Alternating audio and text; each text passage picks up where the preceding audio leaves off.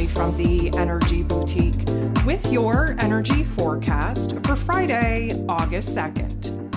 Okay, so we have the moon still in her rulership in Cancer energy here for another day, which of course is bringing up all the feels. It's bringing up all the fears, the doubts, the insecurities, the inner child wounds, the mother wounds, the relationship wounds that many of us experienced throughout Cancer season.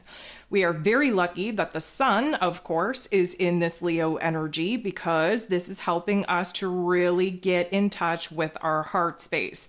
But instead of being kind of whiny, a little bit cry-y like we were in Cancer season, we're kind of tapping into where it is that we have to be bold and brave and courageous enough to kind of push through these emotions, push through this narrative, push through the realization that we are making a major change that many of us were kind of pushed into, forced into in a certain way. But at the same time, we also understand that we are also standing in our power. Whatever changes, whatever turbulence, whatever wild card energies were thrown at us that have us kind of pivoting on a new path, we're starting to realize that it's actually working out in our favor. We are meeting ourselves in a real, more raw, authentic state than ever before, and we're really gauging where it is that this new version of self wants to take us from here. So with all of that being said, today is a little bit of a bumpy ride. I will give you that heads up. Not horrible, but we are kind of flashing back to all of those wounds, all of that pain, all of that trauma, all of that discord and upset. Again, we have to feel it in order to heal it. We are much more empowered with some of the astrological placements this time around than we were in Cancer season. So with all of that being said, there are 8 different aspects taking place here today. 5 of them are going to involve the moon. We get off to a pretty decent start, actually, with the moon in Cancer energy, making a very positive interaction with Jupiter. Jupiter is the planet of growth, expansion, beliefs, abundance, blessings, the wisdom that we've accumulated through those tough love life lessons.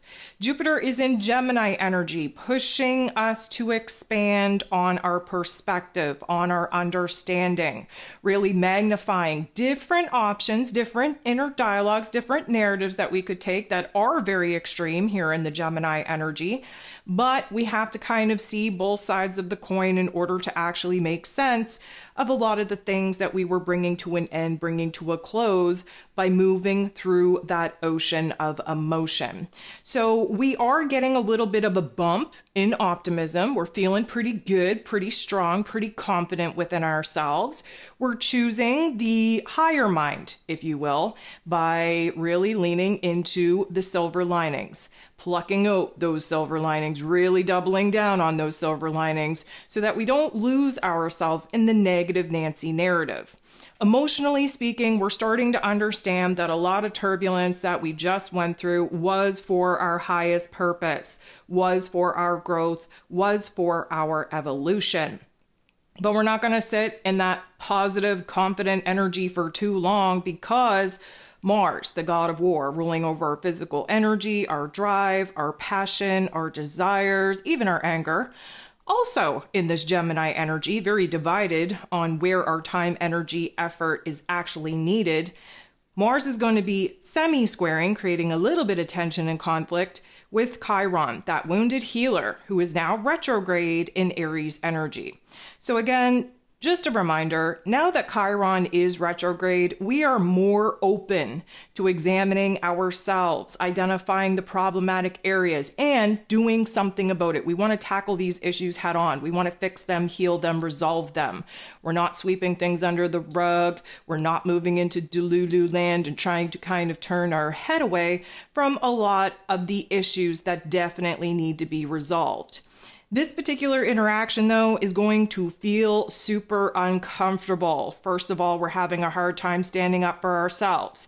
We're having a hard time defending what we believe in, what we believe is the right path for us, especially when it comes to other people. It's also going to be very uncomfortable because there's an agitation within us that we can't really put our finger on. It's almost like it got too big. We absolutely don't know what the trigger, what the activation is. It's just accumulation of all this frustration, all this anger, and we're having a hard time expressing it. We're having a hard time channeling it into a healthy outlet. We're having a hard time even understanding within ourselves what the actual issue is, let alone be able to articulate it and communicate it correctly outwardly. So it's almost as if we're confused about what we're actually kind of angry about. We're confused about where the agitation is actually stemming from. We're also overwhelmed with, I'm going to say, frustration that we can't figure out 100% what our passion, what our desire, what our purpose actually is. And so this is definitely going to lead to some challenges within us. It may actually manifest, be projected onto people, onto the world around us, which of course isn't going to help things. But we are going to see where sitting in this funk and trying to really wreck our brains to figure out what the actual issue is, we're going to be very, very illuminated to some interesting connections, some light bulb moments, if you will. Those epiphanies, again, we have to sit in the uncomfortable thoughts, the uncomfortable feelings in order to really unearth where they stem from. And once we start kind of unearthing, it is an interesting dynamic to see what comes to the surface. So we're not going to sit in that funk for a horribly long time. We are going to have a little bit of luck on our side from the cosmos, from the universe, because Venus, the goddess of love, beauty, worth, pleasure, and money, who's in the Leo energy, the heart and soul of the zodiac, is going to be making a positive interaction with Jupiter, the planet of growth, expansion, beliefs, abundance, and blessings, still in this Gemini energy. So first of all, this is going to magnify where it is that we're trying really hard to focus on the positives, where it is that we are 100% reminding ourselves of all the good that is going on in our lives, what it is that we do know for sure, what we do know for certain, what we are interested in. This is essentially putting a spotlight on where it is that we have to pluck out the silver linings, where it is that, yep, we're feeling good, we're feeling comfortable with some aspects in our life. Because again, when we focus on the problem, sometimes it just feels like everything is a problem. This is a good energy shift to kind of take us out of that earlier aspect between Mars and Chiron. And this is just going to illuminate for us where it is that we're choosing the high road, the better narrative, the more confident in our dialogue, the more optimistic approach to our current circumstances. But of course, just when things get good, we have a dark force energy sweeping in again to pull us on back. This time, Venus is getting into the boxing ring. She's squaring off with Uranus, the great awakener, in Taurus energy that Venus naturally rules over. So of course, the square doesn't feel good. It's not supposed to. It's supposed to highlight where it is that there's a tug of war, where it is that there are some growing pains taking place within us. This is going to put us in a situation where we're starting to see the challenge in this new version of self, this challenge in our heart space, to pivot away from what it is that we thought we would be doing and really kind of anchor into this new path, this new direction. It's going to highlight the power struggle going on within us, between our heart and our head, between the old realm, the old reality, the old version of self, and what this new version of self actually wants to build, actually wants to create. It's almost like our values are changing, our interests are changing, the taste that we have out into the world, especially our taste in people, what we're attracted to, what we're interested in, everything is kind of all up in the air. We know that we're under great pressure to make some major changes. We know that we're not very confident in actually taking action and making moves at this particular point in time. But we also know that when push comes to shove, we are getting closer to an action point than anything else. This is definitely going to create a disruption in our heart space. If you haven't listened to this week's Ascension forecast, I'm going to recommend you do so, especially to understand where the heart activations are taking place. But this is definitely going to disrupt our energy. This is going to disrupt what we think we love, what we think we're interested in, what we think we want to do, what we think we want to pursue. It's almost as if we are, one part of us, really wanting intimacy, wanting connection, wanting this new change, wanting a new realm, wanting a new reality, a new routine, everything new. But we also kind of want to just break away from what it is that we've been trying to wreck our brains about, or trying to identify what it is that we actually want, and just kind of stay the same. Again, the moon being in Cancer energy, overly attached to the past. The Leo energy, that of course the Sun and Venus are in, trying to show us where we need to be bold and brave and courageous enough to close the door on the past and start making some moves in a brand new direction for us to make a great change. So we're definitely going to be disconnected from our heart space, from what we thought we loved, from what we thought we were enjoying, what we thought we wanted to do. There is going to be a jolt of energy that really kind of gets our central nervous system going in the worst kind of ways. Anxiety could set in, restlessness, ants in our pants. But pay attention to what it is that you're feeling torn over. Again, a square doesn't feel good, but it does illuminate for us where it is that our ego selves are holding fear, doubts, and insecurities, thus wanting to keep everything the same, and what our higher selves want, which is change, which is peace and harmony and happiness and comfort. So the moon goes ahead, trines Saturn.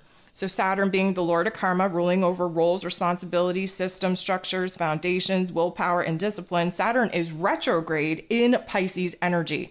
Again, trying to collapse the old structures, the old foundation, the old belief system, the old ways of doing things. Now, here's the thing. The moon in Cancer energy trining, which means that we're dealing with water on water action here. Cancer energy is water. Pisces energy is water. We're starting to cleanse ourselves. We're starting to purify our heart space, our head space from the attachments that we have to the past. Now, a trine is a gentle nudge in the right direction. Saturn is giving us a little bit of a reality check, but it's not a harsh one. It's a loving one. It's an encouraging one. It's almost like Saturn saying, okay, listen, you can hold on to the dead horse, but the horse isn't waking up. And eventually the horse is going to decay and you are not going to have anything left in your hands. Or you could make peace with it. You could show love and compassion to the horse for the journey that the horse has been on with you. And you can gracefully walk away giving love and affection and not sticking around for the decay. So I know that that was a really gross analogy, but that's just kind of what popped into my head. So go with me here. But basically what we're getting at is that there is a realization within us that yes, we are overly attached to some aspects of our past that essentially is preventing us from moving on, moving forward, and identifying what we want to build, what we want to create from here.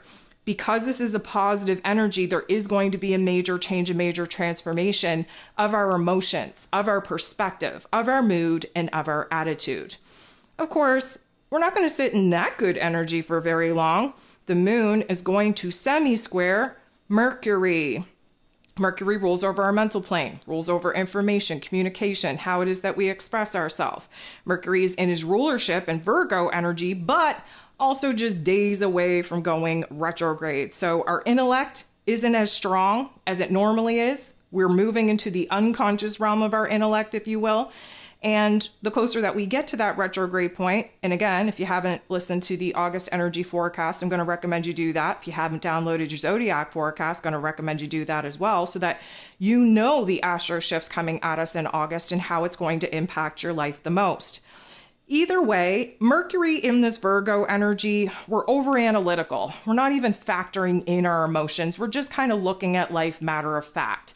Now, yeah, to a certain extent that could be helpful. However, the moon in Cancer energy, we're doing nothing but sitting in those fields. And so emotionally speaking, we're on one page. Mentally speaking, we're on the other. Mentally, we kind of are looking at the options, the opportunities, as a matter of fact, what looks good on paper, what makes logical and practical sense. While the moon in Cancer really doesn't care about logic and practicality, we know how we feel, and we're not ready to move on just yet. So our heart and our head, not on the same page at all. The moon is then going to get into the boxing ring and square off with Chiron, the wounded healer. So this kind of plays off of the fears, the doubts, the insecurities that we sat in at the beginning of the day when Mars and Chiron kind of did their thing. This isn't going to feel good. It's not supposed to. It is going to rip open the scabs, if you will. It is going to reopen the wounds that we were actively healing just when we were thinking positive, just when we were ready to kind of pivot away from the past and start thinking about our future.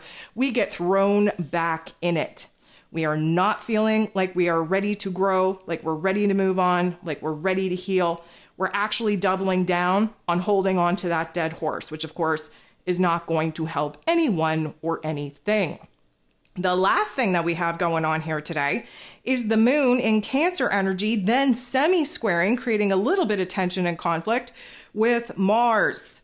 So we can kind of expect to end the day off with a little bit of frustration, a little bit of anger. Again, the fears, the doubts, the insecurities are putting us in a state where we're really confused, we're really agitated. But anger can be one of the best tools for wisdom, for clarity. So basically, we have to let our walls down. We have to let our guard down. We have to sit with ourselves, be real, be raw, be vulnerable, and ask our anger, our frustration, our agitation, what we're supposed to be learning. Now, spoiler alert, what we're supposed to be learning is to let the past go, to get out of our own damn way, to stop slowing up the process here, and to actually just come to a certain term of acceptance that life is the way that it is. Things in the past happened for a very good reason, pushing us into a place where we get to choose. Are we going to let our past define us, or are we going to allow it to help build us into the biggest, strongest, most powerful version of self?